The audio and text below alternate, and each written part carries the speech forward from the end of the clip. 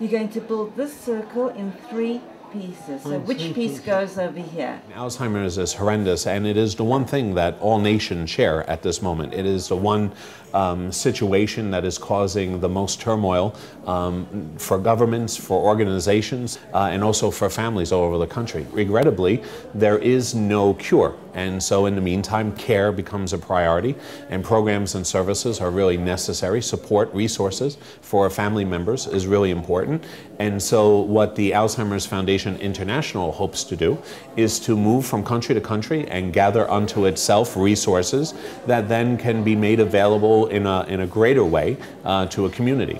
An estimated 5 million Americans suffer from Alzheimer's disease, and this number is expected to grow. A lot of countries are experiencing the results of the baby boomers. In the United States, for example, it is 1 in 8 over the age of 65, if that number is accurate. And starting January 1 of this year, for every day for the next 19 years, 11,000 Americans will be turning 65.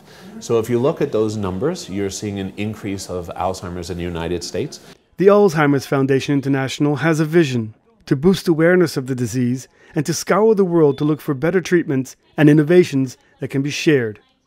In Israel, which has about 200,000 known Alzheimer's patients, there are treatment centers, like this one run in Jerusalem by Melabev.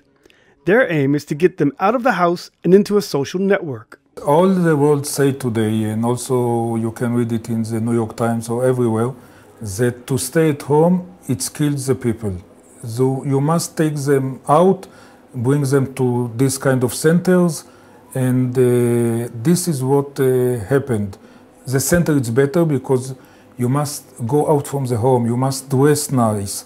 You come, you see your friend, even you don't remember the friend day after day, but you see them and it's more help. You like coming here? You like seeing your friends? I love it. Mm-hmm. I come regularly. Mm-hmm.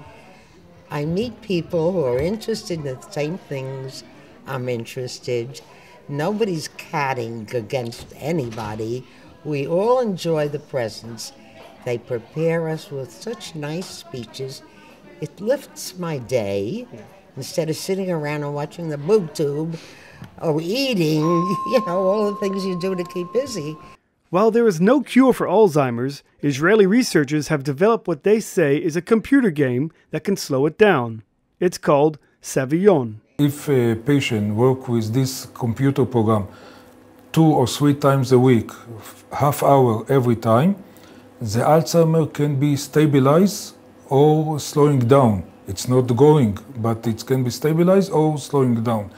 While it may look like a simple kids game, researchers say it is specifically designed to spark the brains of Alzheimer's patients. Cognitive therapies, activities that highlight socialization, such as the group behind us that is meeting and sharing and spending time together, are all really critically important to staving off the progression of Alzheimer's disease.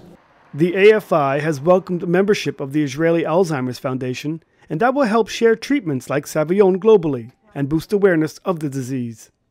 Eric Hall says that Alzheimer's still has a negative stigma which may prevent people from treating it, but their outreach program is changing this. Making Alzheimer's a little bit more palatable, accessible to a population that is terrified, fearful, and there's an enormous amount of stigma that surrounds this disease. Those are some of the things that we all share as every single country I've gone to. The fear and stigma around Alzheimer's disease is very real. It is a disease that does not discriminate, but it is a crisis, and with the absence of a cure, we really need to figure out how we're going to do this. I believe, and the Alzheimer's Foundation International vision is simply that no one country, no one government can do this by themselves, and that perhaps a unified international effort is most beneficial. This is Aryeh O'Sullivan reporting for the Media Line.